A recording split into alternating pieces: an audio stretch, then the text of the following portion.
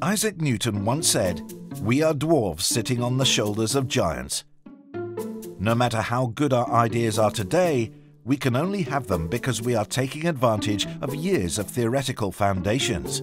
And tracing back the origins of ideas is sometimes surprising.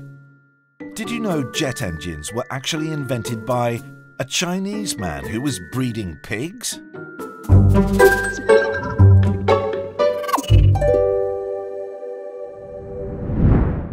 Actually, the origin of ideas is sometimes blurry. Take Alexander Stepanovich Popov. He is one of the first who discovered radio waves, but the Soviet Union kept his discovery secret for strategic reasons. As a result, it is Guglielmo Marconi in Italy who ended up filing the first application.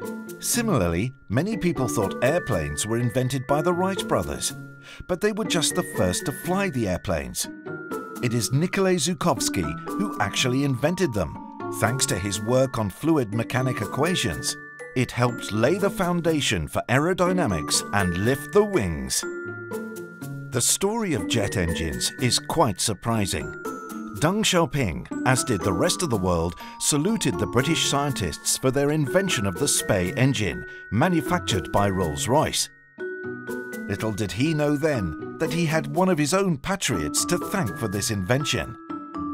Wu Zonghua had been a celebrated scientist, but suffered a setback during the political turmoil, so turned to breeding pigs. Luckily enough, after that, he was appointed as director of the Institute of Engineering Thermophysics in Beijing. His new role saw him travel, and during a visit to the UK, the British scientists stood up and returned the salute.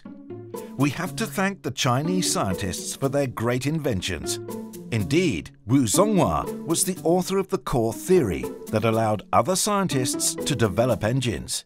In the history of jets, almost everyone sits on Wu's shoulders, yet they have kept evolving, mainly thanks to Russian and American efforts.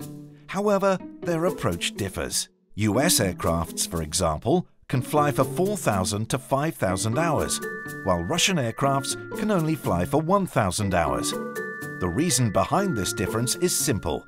Russians, as pragmatists, knew that almost all airplanes got destroyed before reaching 1,000 hours of flying. They applied design principles according to their actual needs, a cheaper option. In the 1950s, a team of Russian researchers found that diamond-cut surfaces had stealth functionalities, but could never make it happen and discarded the project entirely. When the Americans got access to the paper, they were convinced that they had found a treasure.